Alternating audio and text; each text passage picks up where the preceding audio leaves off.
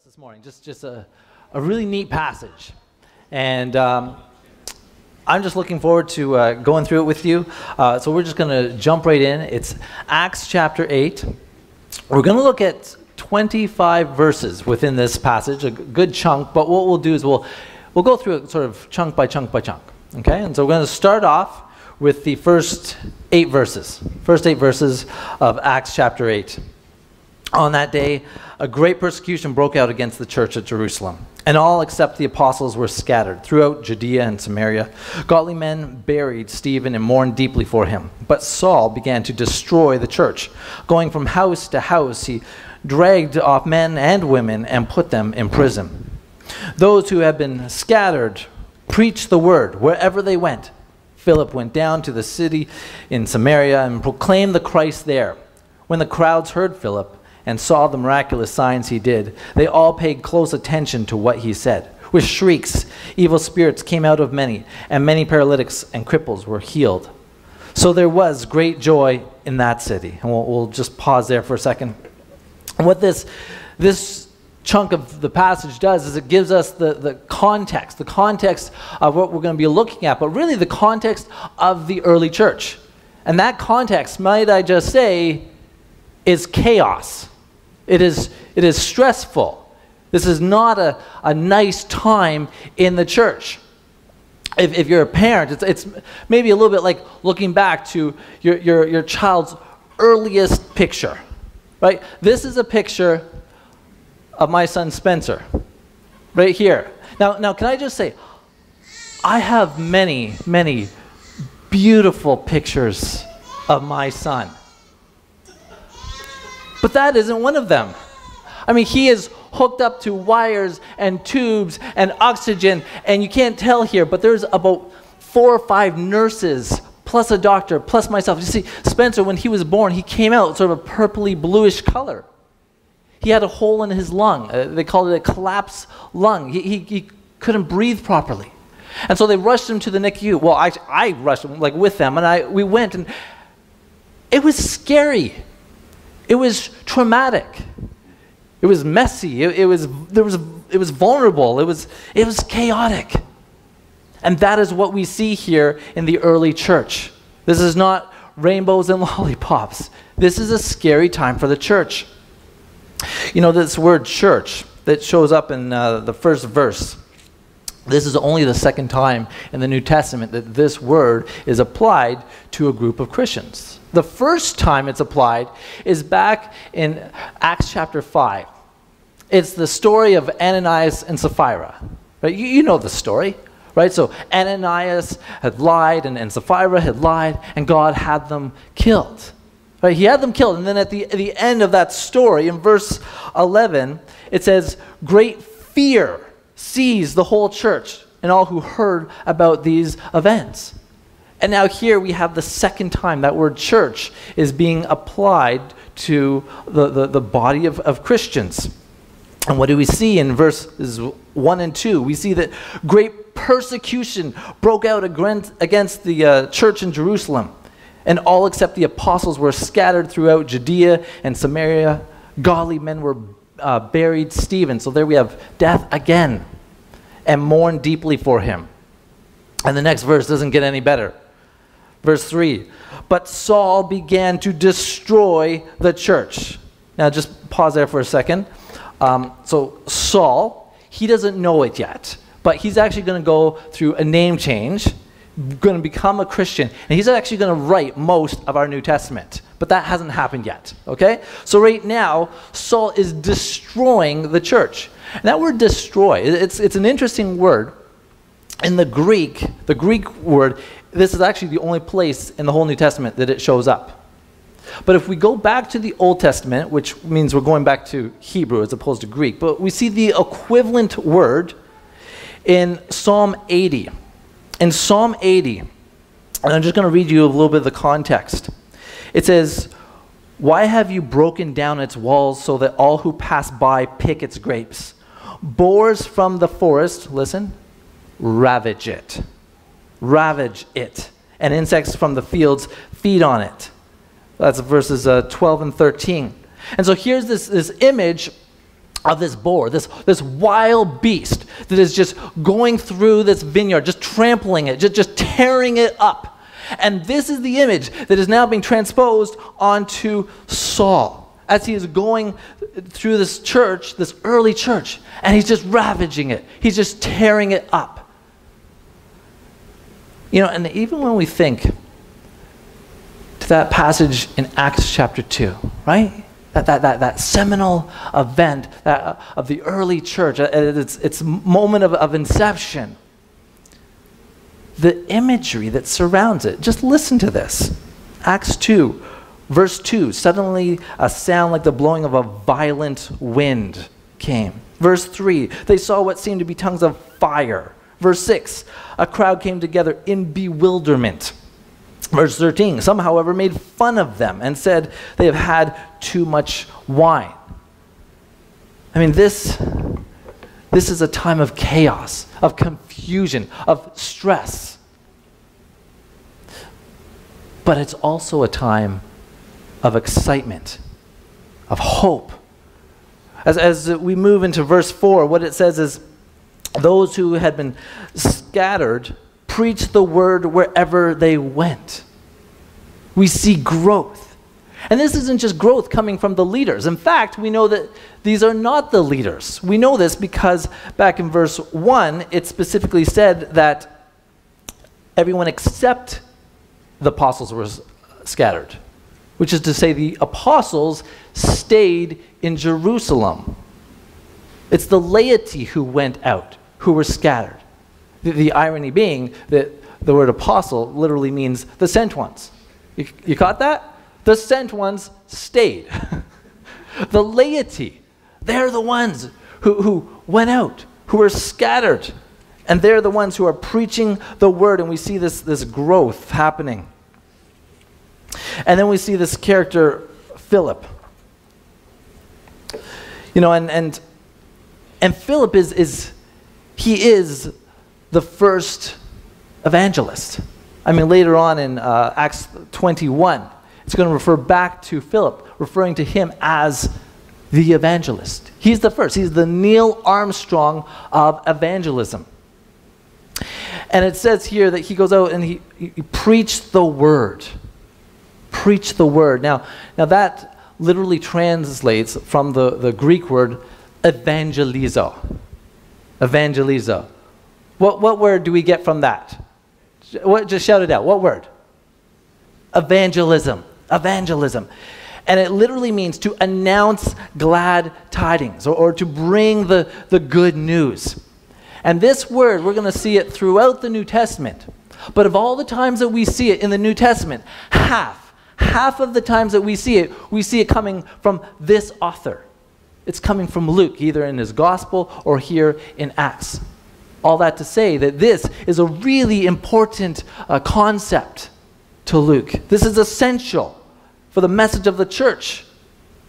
Do we, as a church, do we bring the good news? Do we announce the glad tidings? Is that what we do?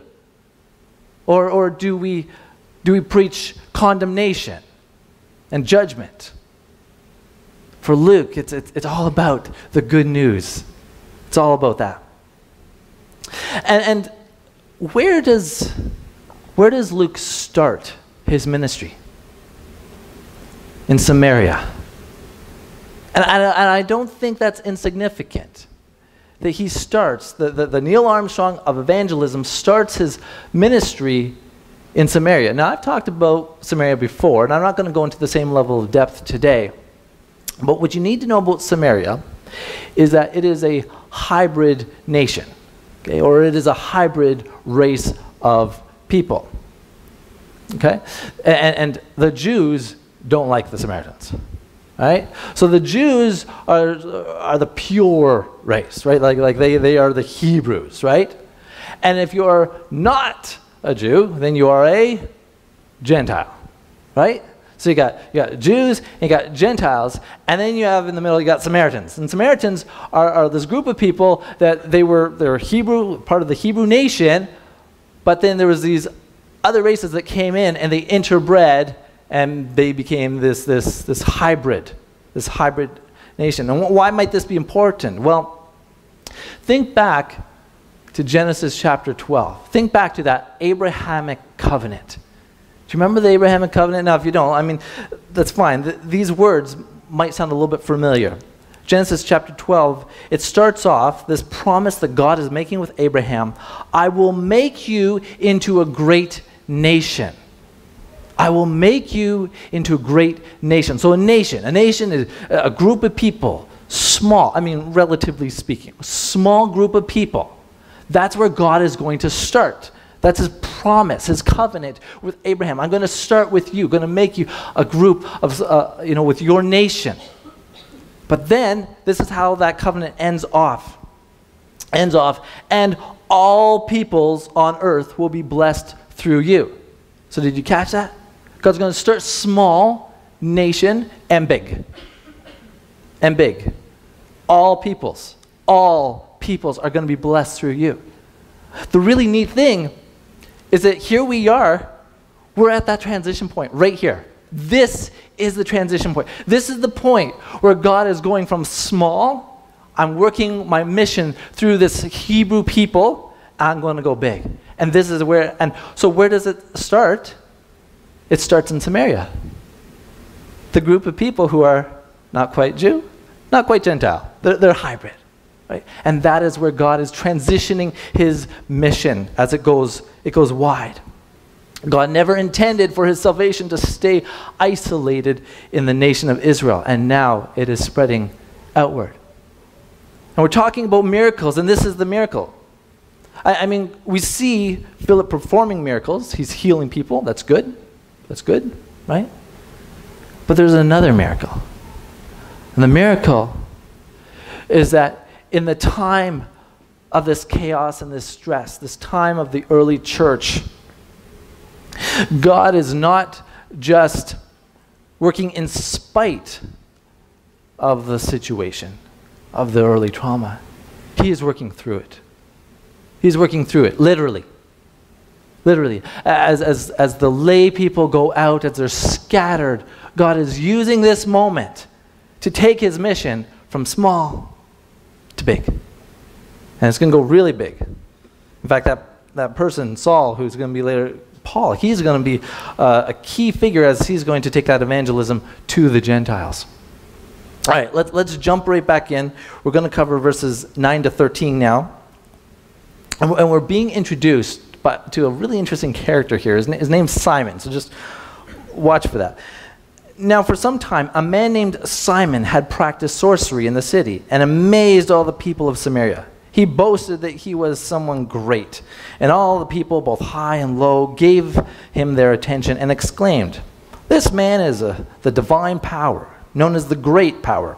They followed him because he had amazed them for a long time with his magic.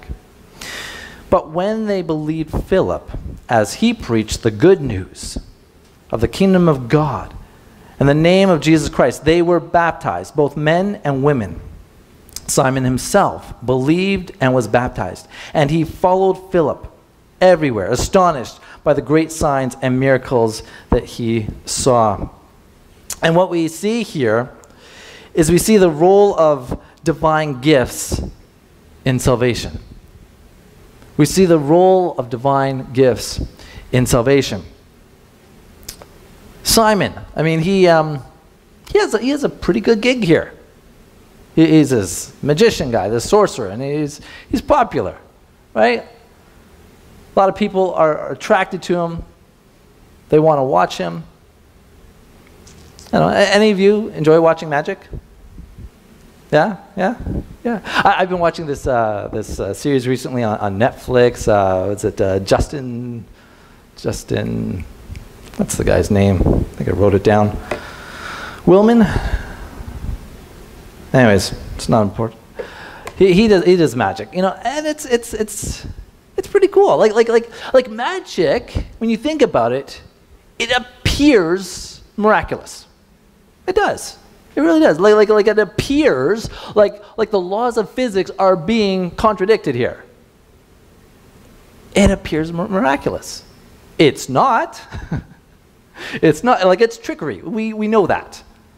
But that's how it how it appears. You know, and I watch an episode, and I'm thinking, well, this is pretty cool. I want to watch another episode. Right? Like, I'm attracted to this guy who's performing this magic, right? And the people here, they're attracted to Simon. And they want to see more. He's the great power, the divine power. He's like a god. And then Philip comes along. And Philip demonstrates the miraculous power of God. And we have this beautiful contrast. Luke contrasts these two characters, Simon and Philip. And so catch the contrast. We have Simon, who is performing, and he is using what type of power? What would we call that? Really, it's demonic power, sorcery, right? Demonic power. He's using demonic power. He is boasting. It says he's boasting. He's boasting about himself. He's attracting attention to himself. And the people are what? Amazed. Right? They're amazed. But then when we go over to Philip, what type of power is Philip harnessing? Divine power. Not demonic, divine power. And he is drawing attention not to himself. He's drawing attention upward to God. To God. And instead of just the people being amazed, we see the people are converted. They're converted. And this is the key difference. This is the key point of God's miracles. It is the purpose to draw people to God. Not to us, not to the person performing, but to God. You know, I remember one time I was a teenager, and I'd gone to bed. I was in bed, I was awake, but my eyes were closed, and I was, you know, about to nod off, and I was praying. I was talking to God. As I was talking to God, I was saying something along the lines of, you know, God, you know, how do I know that you exist? Like how do I really know with certainty that you are really real? How do I know that? You know what, God, I'm just thinking here. I think it would be really, like, if you could help me out here, what I would like, God, is I would like a miracle. Like a real miracle. I didn't need a miracle, but like I didn't need any healing. I was fine. But like I just thought that would be really neat. Like if I could have like a real, like something is levitating or appears that wasn't there, like a real miracle. And I was praying to God. I was like, God, can you just do that? Could you give me a miracle? Like you did it so many times in the Bible. Why can't I just like, if I could just have a miracle, then I would know, and my faith would be so much stronger, God. Could you do that? And as I'm praying this prayer, I tell you, I heard in my head, I literally heard a voice in my head. It wasn't a feeling. It wasn't like there's a warmth. It wasn't the pizza that I had eaten. It was literal words. And the words were Matthew 14:31. Now, in the context of my prayer, I didn't really see the relevancy of this because I wasn't asking for a Bible lesson. I was asking for a miracle. And so I'm kind of like, well, God, I'm just, you know, I don't know. And then Matthew 14:31. And I'm thinking, well, okay, God, I guess I'll get up. I'll go. I mean, I was comfy in my bed, but I'll do this. I'll go and I'll read this passage of Scripture. And I'm about to get up, and then I say to guys, stop. And I say, well, God, you know, here's the thing. I'm just thinking, like, if I go and I read this passage of Scripture, like, how do I really know this is you? Maybe it's my own voice in my head, or maybe it's just, I don't know, like, you know, like, I don't know. And how do I really know that this is really you? And I'm just thinking, like, if I go and I read this passage, and it's one of those verses that doesn't really have any meaning. I know the whole Bible has meaning. Like, I know that. But, you know, like one of those passages that's, you know, so-and-so begat so-and-so. God, this is going to kind of challenge my faith even more. And I just don't know. Matthew 14:31. Okay, God, I'm going. And I climb down from my bunk bed, and I grab my Bible, and I opened it up to Matthew chapter 14, and at a first glance, I was actually discouraged. I didn't even see 31 verses there, and then I realized I flip over the page, next page at the top. And as I looked down and I read, immediately Jesus reached out his hand and caught him. "You of little faith," he said, "why did you doubt?" You of little faith, why did you doubt? Wow. What do I say? I mean, from that point forward, I would never need another miracle. Like, that was, God spoke to me. He spoke to me. And the point of that is that it draws you to him. The point of a miracle is it draws you to God. All right, we're jumping back in, verses 14 to 17. And I'm just going to warn you now. This passage here, short passage, hard passage. All right, just telling you now. Verse 14, when the apostles in Jerusalem heard that Samaria had accepted the word of God, they sent Peter and John to them. When they arrived, they prayed for them that they might receive the Holy Spirit, because the Holy Spirit had not yet come upon any of them. They had simply been baptized into the name of the Lord Jesus. Then Peter and John placed their hands on them, and they received the Holy Spirit. So this passage, this little section here is... it's difficult for a lot of Christians. In fact, for a lot of theologians.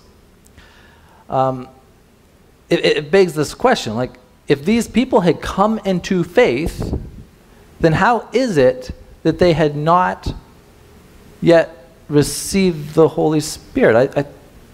I thought when you ask Jesus into your heart, he comes in, and Jesus and the Holy Spirit, they're one and the same. Like, what's happening here? As I was looking into this passage, I found some interesting theories. Some theologians hypothesize that the faith of the people were defective. The faith of these people, so it says that they came to faith, they didn't. It was bad faith. They just didn't. It didn't work. Right? It's a theory. That's the theory. I have two problems with this theory. First of all, what we see here in the previous few verses is completely consistent with what Jesus had commanded. Jesus said in his Great Commission, Matthew 28:19, "Therefore go and make disciples of all nations, baptizing them in the name of the Father and of the Son and of the Holy Spirit." These are Jesus' words, and that's exactly what happened. That is exactly what we see. Now, secondly, let's just say their faith was defective. Let's just say, Philip did it wrong. Bad evangelist, right? And the apostles, they come along, right? They come along to correct Philip. Then wouldn't we see it here in the passage? Wouldn't we see the apostles, Peter and John, kind of taking Philip aside and saying, "Look, buddy, you messed up.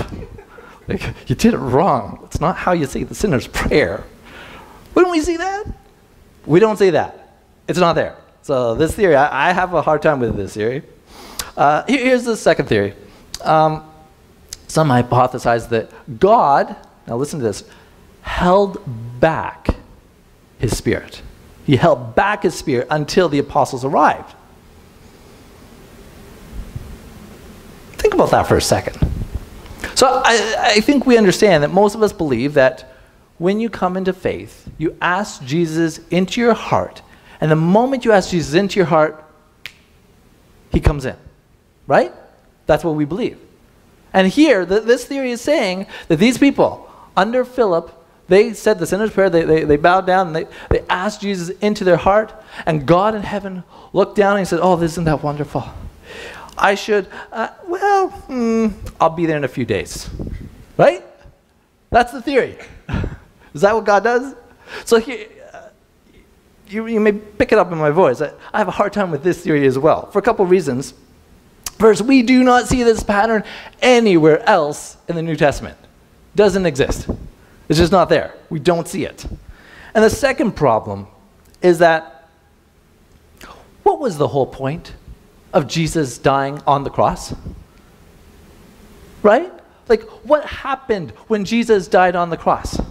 At the point in time when he died, the curtain in the temple was torn. It was torn from top to bottom. That curtain, that barrier that divided the inner sanctum, that holy of holies, that place that only the priest once a year could go, from the outer part of the temple, the part where the common people could gather, that dividing curtain was torn.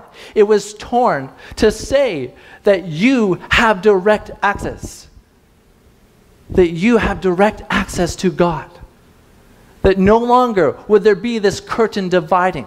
That no longer would you have to access God through a priest or through an apostle. The whole point was that you can come to God. And you can. And they can. And they did. And that's why I have a hard time with this theory. No. When I read this, what Luke seems to be indicating is, first of all, that these people had come to faith. That they were believers. But that there is this second act, or this subsequent act of salvation. And it's known here as the baptism of the Holy Spirit. So first we come into faith, we accept Jesus into our heart, and he comes in, the Holy Spirit comes into us. And he dwells with us. But after that, there is this act, this subsequent act, where we can yield ourselves to God, where our relationship with him becomes more intimate, where he empowers us in a new way for our growth and for witnessing. And this is not the only time we see this in Scripture.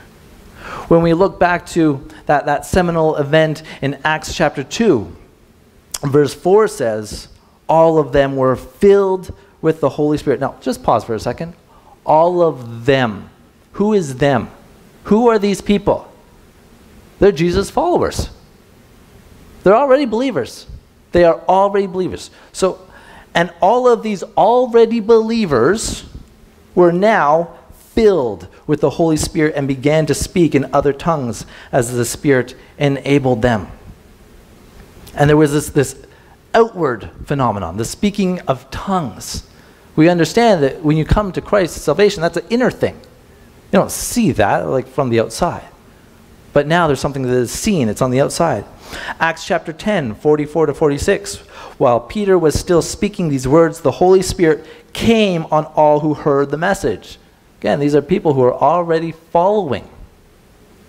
The circumcised believers who had come with Peter were astonished that the gift of the Holy Spirit had been poured out even on Gentiles, for they had seen them speaking in tongues and praising God. And once again, we have this outward thing that's happening.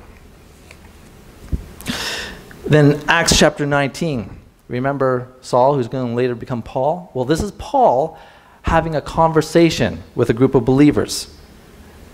There he found some disciples. Pause. All right, did you pick up that word? Disciples. These are people who already believe in Jesus Christ. And asked them, did you receive the Holy Spirit when you believed? They answered, no. We have not heard that there is a Holy Spirit. So Paul asked, then what baptism did you receive? John's baptism, they replied. And then later on in verse 6 it says, when Paul placed his hands on them, the Holy Spirit came on them, and they spoke in tongues and prophesied. So in each of these circumstances, we see people who are already in the faith. They're already believers. And yet, God then wants to do something more in their faith. Do something more in their life. And so there is this baptism, the subsequent act And most of those passages refer to the speaking of tongues or some other, there's this physical thing that can be seen by those outside of them. And I think this is really neat for us. It says to me, we don't just come into faith, and that's it. Like, hey, I'm a Christian. Guess we just sort of, kind of join our little weekly club and just sort of coast through life the rest of the way. We come to faith, yes, but there's more.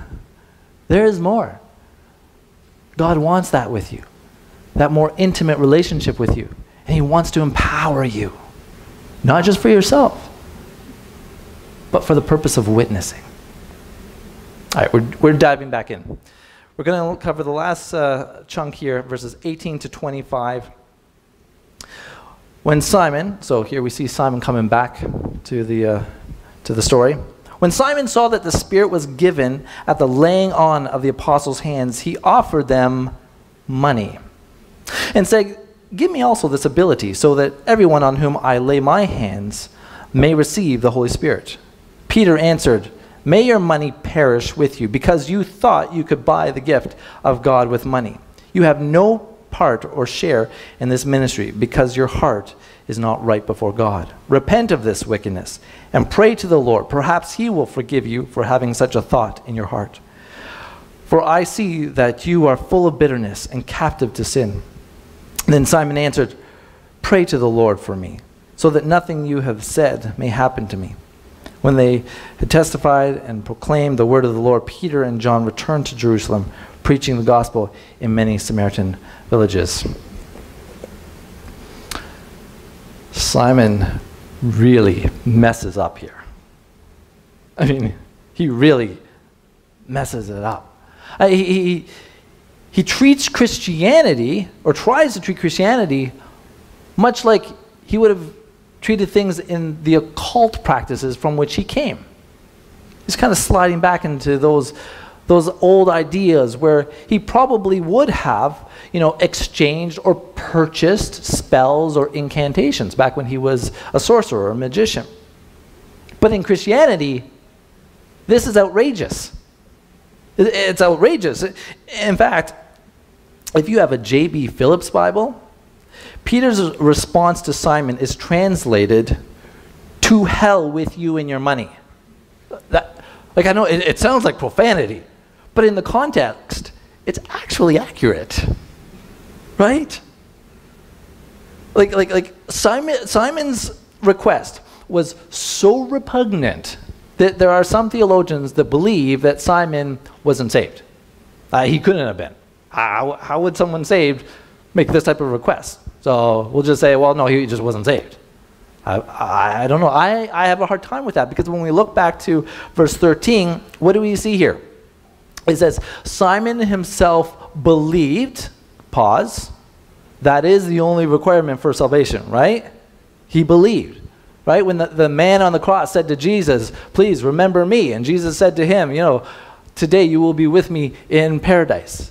Okay, so Simon believed, goes on, and was baptized. So not only did he believe inside, but he also made an outward profession of his inward belief. And he followed Philip everywhere. So Simon was heading in one direction in his life, and at some point he had this turning point where he decided to now follow Philip, to go a different way. This belief, it impacted his actions. And finally it says, astonished by the great signs and miracles he saw. He was astonished. There was this inner sense of awe that this faith was genuine. And so I don't really buy this idea that he wasn't a Christian. But nonetheless, I mean, his request was outrageous. I mean, it was, well, wicked, according to Peter. And why? Well, Simon wants to buy God's miraculous power. Think about that. So, if God's grace can be purchased, then Jesus' death on the cross is meaningless. If God's grace can be purchased, then Jesus' death on the cross is meaningless. You know, there are not a lot of theological points as important as this one. God's grace is offered freely. Okay? You can't buy it. You can't work for it. You can't earn it or trade for it. It is a gift. It is given freely. The prodigal son wanted to work his way back into his father's household, back into the family. He couldn't do it. It's impossible. You can't do it. It doesn't work that way. His grace is offered to you freely. You either take it, you either accept it as it is, or you don't take it at all. And the other problem we see here, as I had mentioned previously, is that God's miraculous power is not for the purpose of drawing people's attention to the individual. It's not about making Simon look good. It's about drawing people to him. And here we see Simon he's a believer, I think he is, but in his ignorance, he's a young believer or early believer, he's still working out his faith. I remember when I was a youth, a little bit older than the last story I told, and I was attending a youth group at Queensway Cathedral in Toronto. And I remember this one particular youth service that I was at. And at the end of the service, there was an altar call. And so there was a few youth up at the front, and they were there and they were praying. And I went up to pray for one of them. There was a young girl, and then I started to pray for her. In the context of this youth group, that wasn't abnormal. And I started to pray for her. And as I was praying for her, I started to get louder. And louder and louder. And see, I had come from another Pentecostal church where charisma was sort of seen as almost like a gateway into God's favor. And so I was getting in the spirit here. And I'm praying for her, and the youth pastor comes and he taps me on the shoulder and asks me to stop.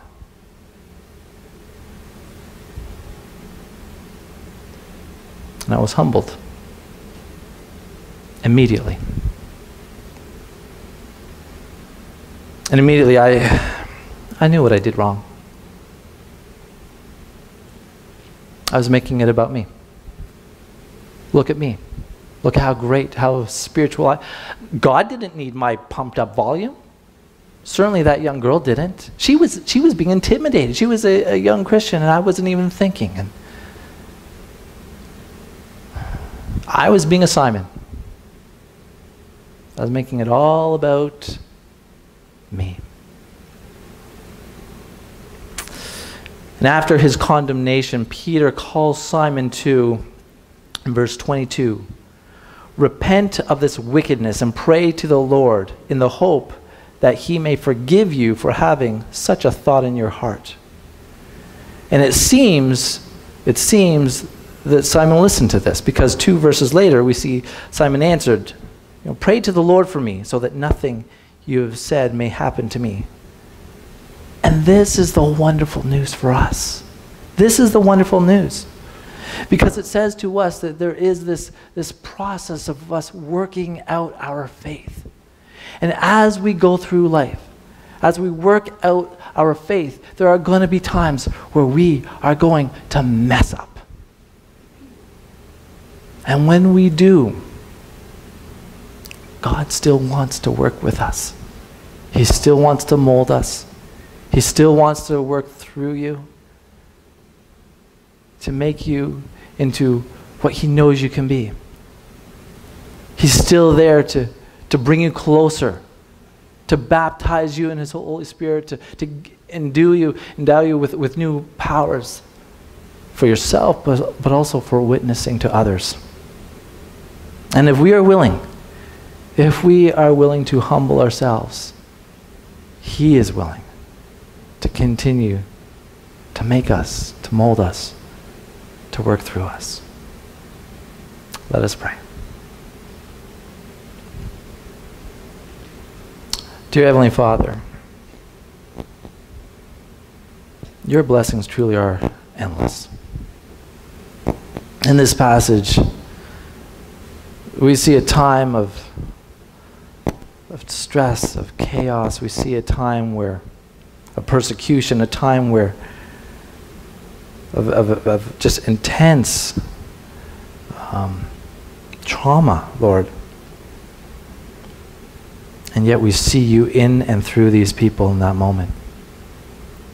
And we see an early church, and we see early Christians, and we see people who are making mistakes, and yet you are there for them. You're there to empower them. You're there to forgive them. You're there to work with them. And God, I just praise you, knowing that just as you did that in Acts chapter 8, you're more than willing and excited to do that in each of us here today. And Lord, I pray that each one of us would take a second really to reflect. Where are we in our faith? Where are we in our faith, Lord? And where would you have us be?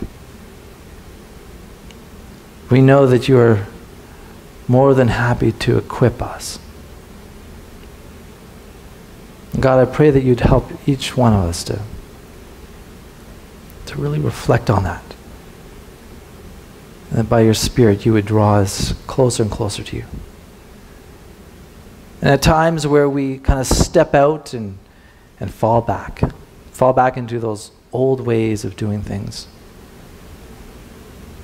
Lord, I pray that you would cover us by your grace. And Lord, I thank you for the truth of your word and for this passage and what you've said to us this morning. And Lord, as I pray over us now, I also would like to pray over this opportunity that we have to also worship you in our givings.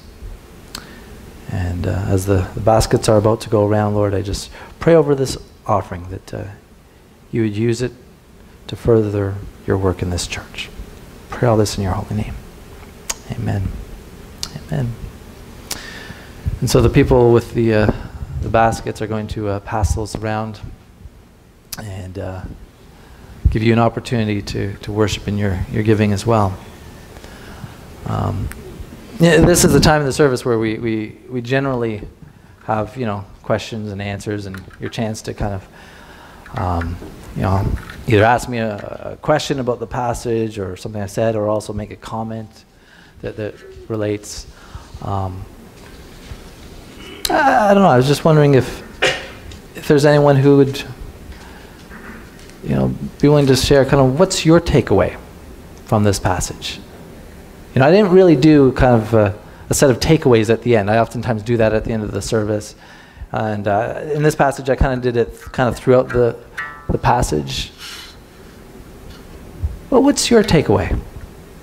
As you hear, we talked about salvation. We talk about forgiveness, about God's work in these early believers, the baptism.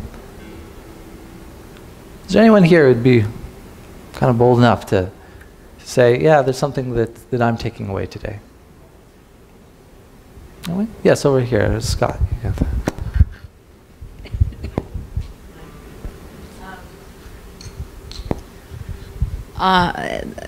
Well, I read every day. The terminology "seek my face" every day is on my mind when I start my day, and I find with faith, I try as hard as I can. Some days it's easier, and other days it's harder, and to seek that face and to see it is not that easy. Yeah. And so when it's not, what do you do? Yeah. I keep trying, I keep asking, I keep looking, I keep trying to feel, but sometimes it comes to me, this Holy Spirit, yeah, and sometimes not. But it's the trying that I think is important. Thank you. I think you said it beautifully. I think you really did. Yeah, that trying, that you know, I use that phrase, that working out of our faith. But and that sometimes it is. Sometimes it's easy. Like there's days where it just seems easy to be a Christian and to worship God. But no, there's also a lot of days. Yep. Yeah. Yeah.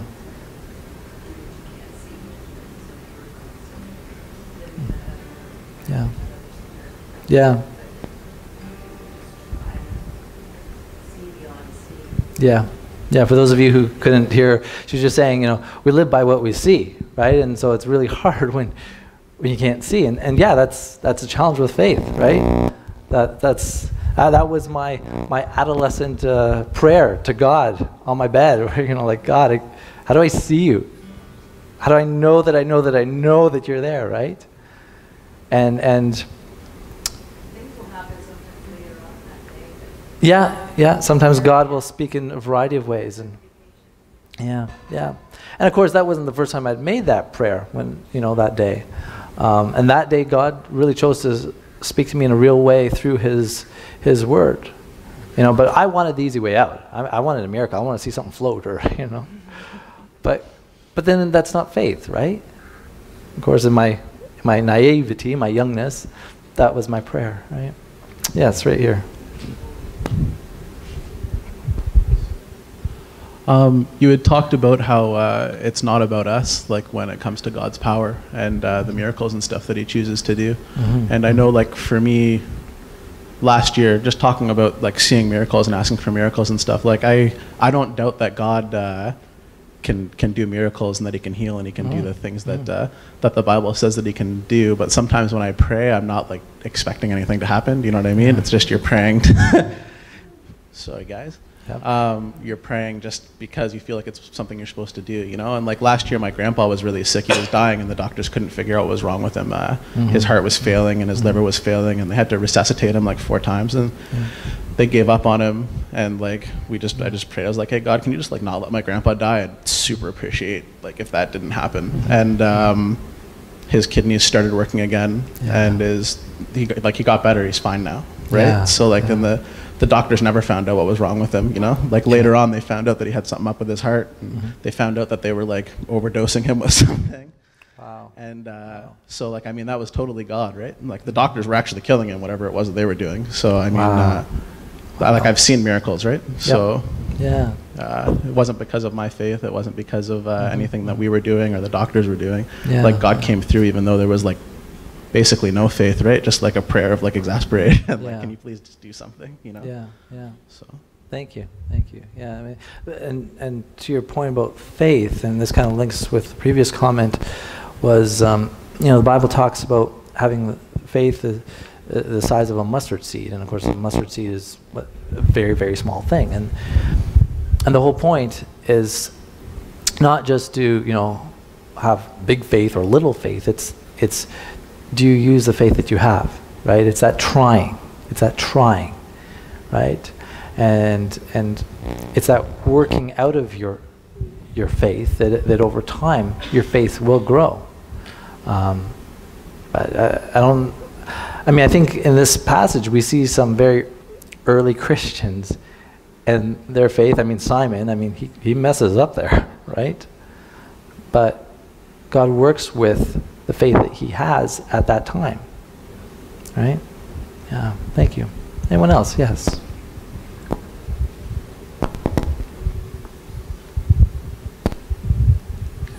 You talked about how like when you were praying for that girl, you were like doing it all like about you, right? But then how do you balance between like talking, going out and like talking about God, and like not doing it in a way that like focuses on you, like? Yeah, that's a great question, right? And it really, and actually I think in your question really is essentially the answer, which you're really talking about how we need to reflect on our motives. We really need to reflect on our motives, before we go out to pray for someone, or before we go out to witness to someone, or before we try to correct someone, that we really got to wrestle with that. And maybe before we go, we take that moment just to say, God, why am I doing this? And it doesn't mean that we don't do it, but that we have that pause. So thank you for bringing that up, Ashley. Yeah. Anyone else? Is that great? Thank you for participating. I'm going to pass it off to John, and he'll lead us in some worship. Won't you stand?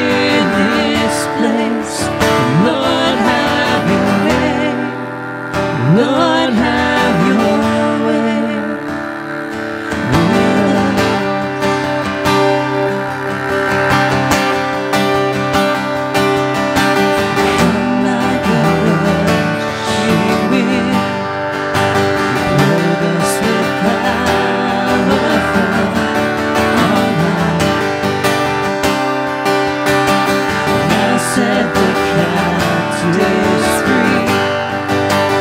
Lead us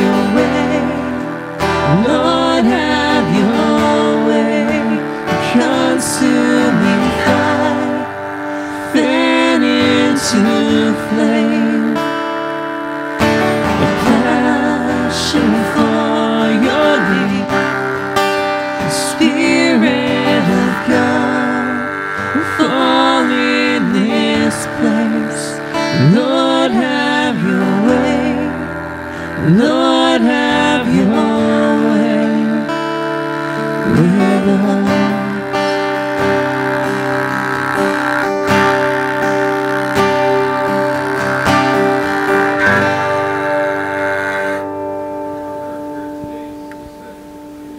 Continue to speak to our hearts.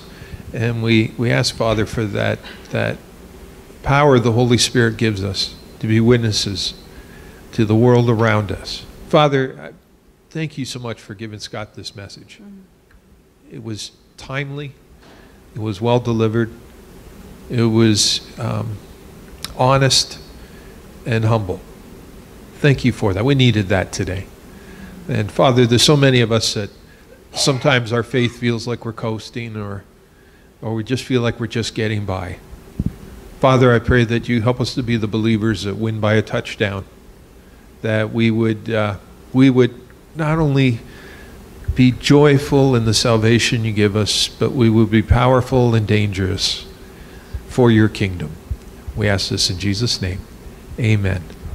I just want to thank Scotty for delivering that message to our sermon writing team. We talked a lot about this because sometimes messages, particularly from the book of Acts, they set off denominational stuff, right? And I've grown up in the church, and I've seen a lot of debates on either side and things. And I've always felt that if it's in God's word, I want it.